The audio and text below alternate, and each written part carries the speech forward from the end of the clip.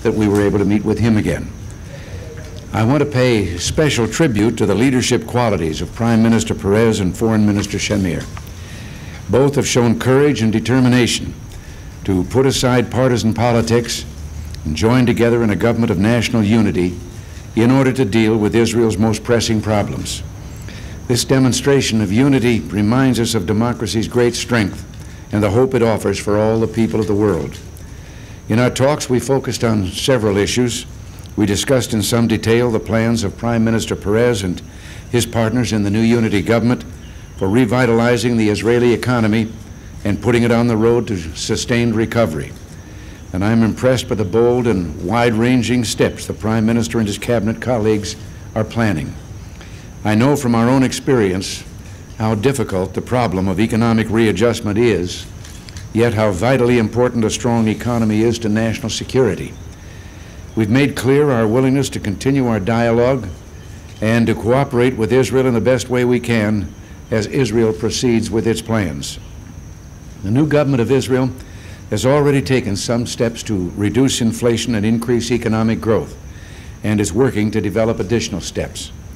The economic support funds and other funds that the Congress has appropriated for Israel come at an opportune time, for they will enable Israel to develop its programs without having to divert undue attention to balance of payments problems.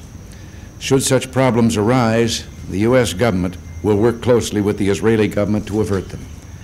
Looking ahead, Prime Minister Perez has described a bright vision of Israel's economic future as a dynamic competitor in world markets.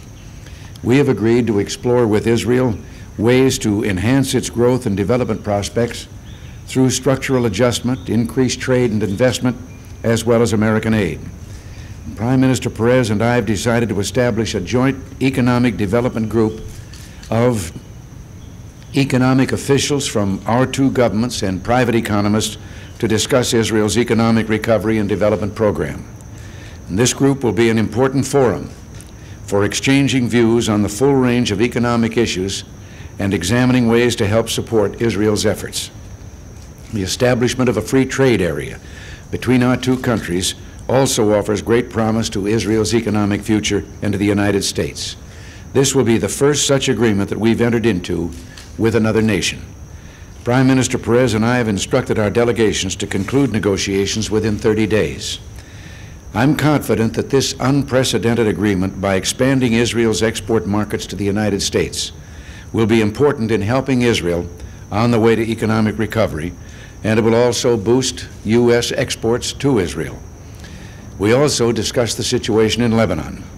The Prime Minister made clear the firm Israeli determination to withdraw fully from Lebanon as soon as security arrangements can be put in place to ensure the safety of Israel's northern border. I reassured him that the United States stands ready to help, provided the parties concerned want us to play this role and are committed to finding answers to the difficult issues involved. We agreed to stay in close touch on this subject in the days ahead. And finally, I reaffirmed our fundamental commitment to Israel's national security. I'm pleased that we've agreed to consult in a systematic way on the U.S.-Israel Security Assistance Program, a way that contributes most effectively to Israel's overall national security and the maintenance of its qualitative edge. Secretary Weinberger will be discussing this process and other security matters when he visits Israel next week.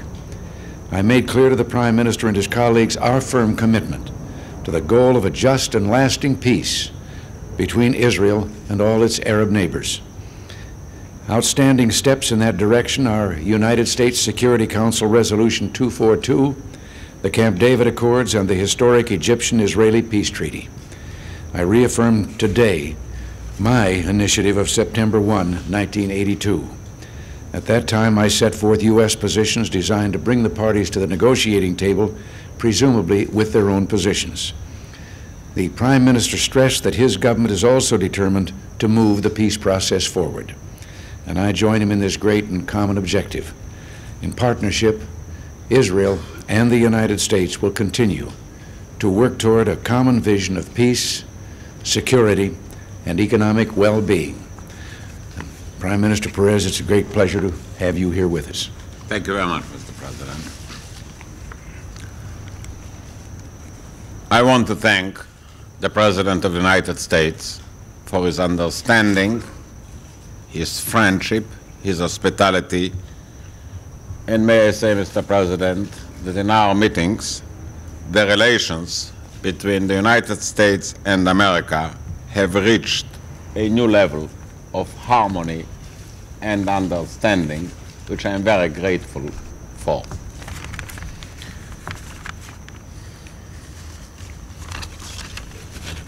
I would like, from the outset, on behalf of all of the people of Israel, to thank the President, the Congress, and first and foremost, the people of the United States for the lasting friendship existing between our two people and countries. Vice Premier Shamir and myself have had a series of most rewarding discussions with the President, Vice President, the Secretary of State, the Secretary of Defense, and their colleagues. I found in the White House a true friend of Israel, and I understand her problems and dilemmas, aware of her difficulties, and closely follows her efforts to face them. I'm grateful to the President for his warm and detailed statement and consider it an important contribution to the process of rebuilding the Israeli economy. Equally significant is my hope that the United States will continue to play an important role in reducing tension in our region and revitalizing the peace process. I detailed to the President the position of our government of national unity on a wide range of issues in the political, security, and economic areas. The government of national unity was formed in the United City of Jerusalem in the spirit and the words of Prophet Ehezkel, who said, "And I shall give them an undivided heart and a new spirit." Despite the differences between the parties of this government, we are all united in our thankfulness and confidence in the United States of America. We are all united in our desire for peace.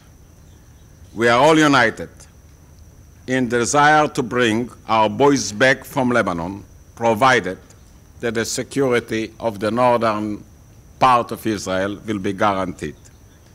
We are determined to tackle our economic difficulties head-on. Mr. President, our land is not a land for skeptics, but a cradle for believers. And this is more important than any passing economic difficulty. While we certainly bear the primary responsibility for dealing with these problems, and we have demonstrated our resolve with regard to each, nevertheless, the support of the President, the United States government, and the American people is a source of strength and inspiration to all of us.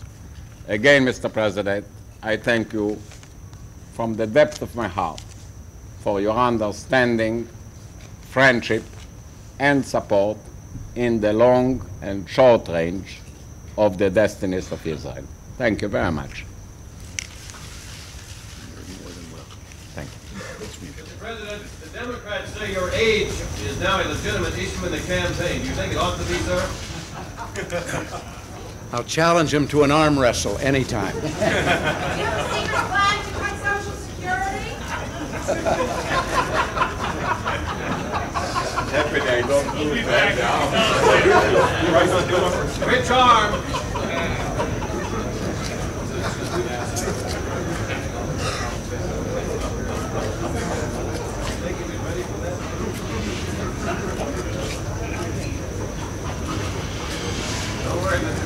the IRS.